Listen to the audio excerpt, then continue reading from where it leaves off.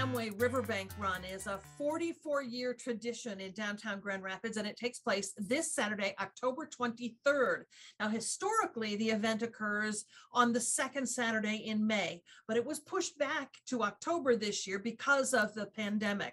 Now, there is still time to register, and organizers are implementing a lot of safety measures to keep everyone safe. Here to talk about this year's event is Dr. Matt Axtman from Spectrum Health Medical Group Orthopedics. Hi, Dr. Axtman. How are you doing today? Thank you for having me. I am glad to have you. Tell me a bit about Spectrum Health's role in the Amway River Bank Run this year.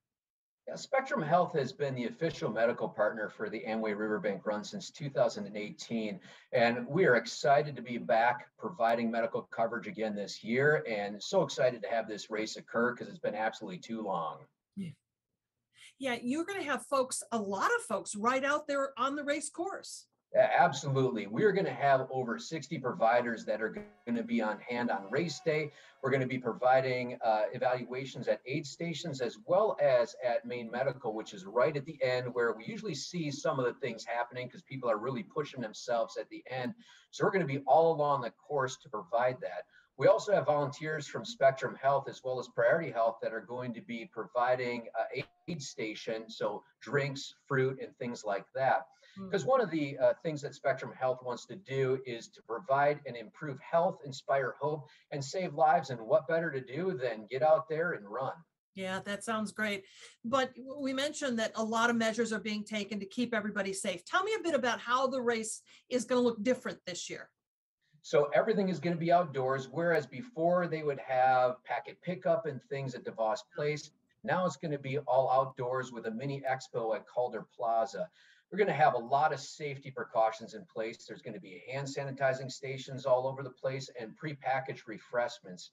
We are going to encourage masks where social distancing is a little bit difficult, like at the starting line, but during the race, we're not going to require any masks with that because sometimes that can interfere with some of the movement of air, but they're not required to wear masks the duration of the race.